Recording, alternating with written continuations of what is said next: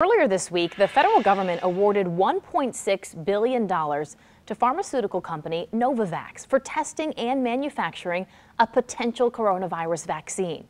The Maryland company is one of several to receive money from Operation Warp Speed. It's all to fast-track a vaccine we so desperately need.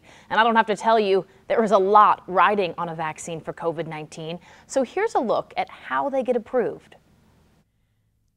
Each vaccine must go through 3 phases before being approved. The first involves 20 to 100 healthy volunteers. Researchers here are looking for some basic things. Does the vaccine work? Is it safe? Are there serious side effects? And does the dosage affect those side effects? The second phase involves several hundred volunteers. Here, researchers are looking for the most common short-term side effects and how the volunteers' immune systems seem to be responding. The third phase requires hundreds of thousands of volunteers. This is where researchers are looking for how people who get the vaccine compare to those who do not. And again, is the vaccine safe, effective, and what are the most common side effects?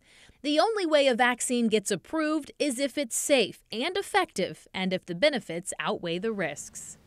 So there is at least one vaccine heading into this third phase next month. That's in Maryland. And it's a trial that will involve 30,000 people, and it can take months to sift through all of the data that will be gathered.